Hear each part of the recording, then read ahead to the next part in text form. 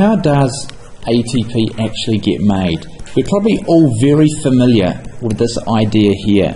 When ATP is converted to ATP, it gives out energy, and it requires energy in order to create ATP. It's almost the opposite of what you learn in chemistry, where when you break bonds, you need energy. When you create bonds, it releases energy. ATP works in the opposite direction. This is because we are talking about what is called Gibbs free energy, or nowadays Gibbs energy, not just the enthalpy, which a lot of IB chemistry students are learning about. So it's not a contradiction to what you learn in chemistry, it's just another form of energy on top, which you will come to sometime in grade 12 usually. If we go down a bit more, here is our ATP. We're not going to worry about the chemical formulas. A and 2 phosphates attached in a row. And we have a third phosphate here. The whole deal is about building this bond here. Now, how does this happen? We start off with electrons that have been excited. What does that mean? They're at a high energy level. And these have an energy level that drops.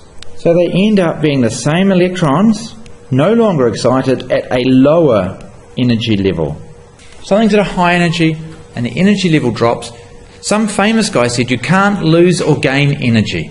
It's always there. So if the electrons are losing energy or becoming at a lower energy level, we say in chemistry, then that energy has to be going somewhere. And that is being used to create this bond here. We now have ATP. In reality, it's not just one step like this. It's a series of smaller steps where energy carriers, each energy area is helping the energy level to cascade down. We could draw a quick diagram of the energy levels involved here, and it'll be something like this. ATP has a high level of energy, but of course chemists would be Gibbs free or Gibbs energy. ADP, and a phosphate, so it's a balanced equation, I guess, much lower level of energy. This is very unstable. What is the benefit of ATP being unstable? It's easily broken down to ADP, releasing all that energy. The big question a lot of people ask is, how can an electron have more than one energy level? It's an electron. Well, I would say, think of a cold coffee cup containing cold coffee. Badly drawn, of course. There it is. Badly drawn coffee cup. It's got some energy. If I heat up that coffee, are there more or less molecules? No. But is there more energy in the system? The same cup of coffee, now very hot, has got more energy. What is that coffee going to do over time, that hot coffee? It's going to cool down. It's going to lose energy. But energy is not lost, so it's losing energy to its environment. The coffee cup's cooling down, the environment is warming up. ATP, as it goes from a high energy to a low energy state, that energy is used for whatever reaction is required. When we're making ATP, our electrons at a high energy level, moving to a lower energy level, are giving up the energy that is used to bond the phosphate to our ATP. Another way to think of this would be to think about money. Here we have an electron with energy money. This electron is excited at a high energy level. Now, that electron is going to give some of that energy to ADP and phosphate. They are joined together by that energy, that is a bond, they are now ATP. Our electron has lost energy. It is now at a lower energy level. The same thing happens again. It is giving up energy. That bond together, our phosphate and our ADP. And finally, our low energy electron is being used to hold together 2 hydrogen ions and half of an oxygen molecule. The final resting place of our electron is to create water from the components, from the pieces that have been used to do chemiosmosis, or the electron transport chain. So where does the electron transport chain actually happen? that's inside the mitochondria on the inner membrane. So let's draw an inner membrane. It's made of phospholipids, so it's a bilayer.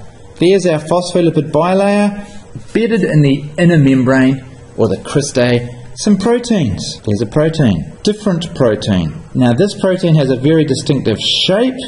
This is actually ATP synthase. So this is our cristae, inner membrane of the mitochondria. Now our temporary energy carriers, as we've discovered, are carrying electrons and hydrogen ions. They arrive here. Now what happens is they release the electrons, and the electrons move in through this protein to in between the two layers of phospholipids. Electrons are charged. They can't get through the tails of the phospholipids. The only place they can go as more and more of these are brought in is along. Now as the electron goes through this protein, it drops an energy level, causing a hydrogen ion to be pushed into the center here. Our electrons keep moving. There's more electrons arriving all the time. An electron arriving protein. As they go through the second protein, this causes a hydrogen ion to be pushed into the center. Our electrons work their way all the way around here, through here, and out. And as we've seen previously, they are used to bond half of an oxygen molecule, two hydrogen ions, two electrons, to create water. But when we've done this many times, we end up with many hydrogen ions accumulated in here. Now one adaptation to make this really efficient is the cristae is really thin, so that many hydrogen ions build up in a small space, creating a repulsion force. These guys are repelling each other. Again, they can't go through the phospholipid bilayer because they're charged, which means the only place the hydrogen ions can go is out through ATP synthase. And as its name suggests, ATP synthase is where we make ATP. Current thought is the hydrogen ions go through this, causing a piece of it to rotate, which attaches the phosphate onto the ADP. The exact mechanism of that, we don't need to know. All we need to know is we have our moment. ADP comes in, and a phosphate. Something happens in here to do with the rotation, and out comes ATP. This is called chemiosmosis. Some people get tripped up by that name. Osmosis refers to the diffusion of water. Chemi is the constituents, the chemical parts of water. Here we've got electrons and hydrogen, or electrons causing hydrogen to move in. It diffuses out through with the repulsion force behind it, the ATP synthase. So it is chemiosmosis because it's the parts of water that are causing this, which is the process that drives the electron transport chain, the last stage of respiration, where we finally end up with our final energy currency, our ATP. This is what it's all about. This is where something like 36 of the 38 ATPs from respiration are made. And of course it requires oxygen at the end to bond with the electrons as they come out making water. Without that oxygen, it cannot occur. So again, like our Krebs cycle, you must have oxygen for this to work.